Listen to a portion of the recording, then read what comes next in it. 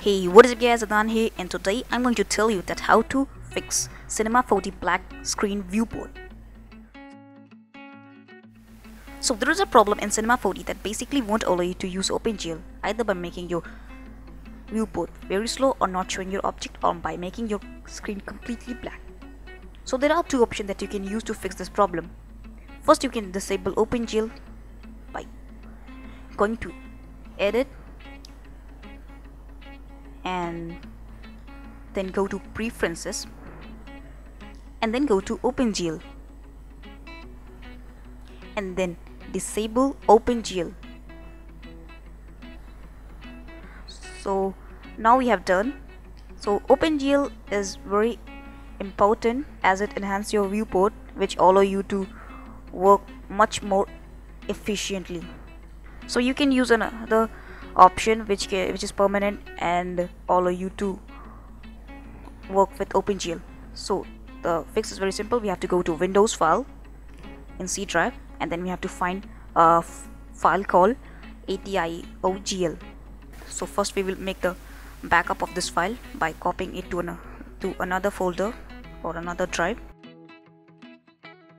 So then again go to ATI OGL and then open it with Notepad,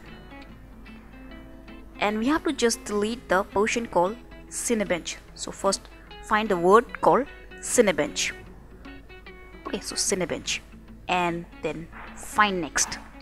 So what we have to do, we have to just delete the whole Cinebench portion until profile.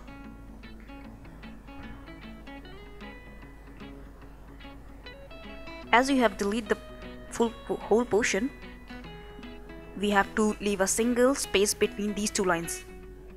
We have to just leave a single space, and it should be look like this. Now once you have done, you have to save it as file and type the file name as atiogl.xml.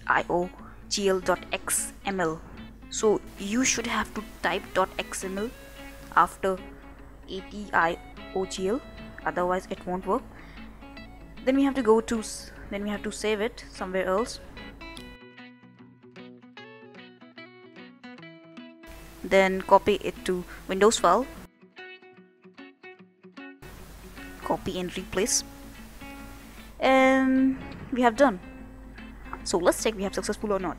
So let's open Cinema 4D and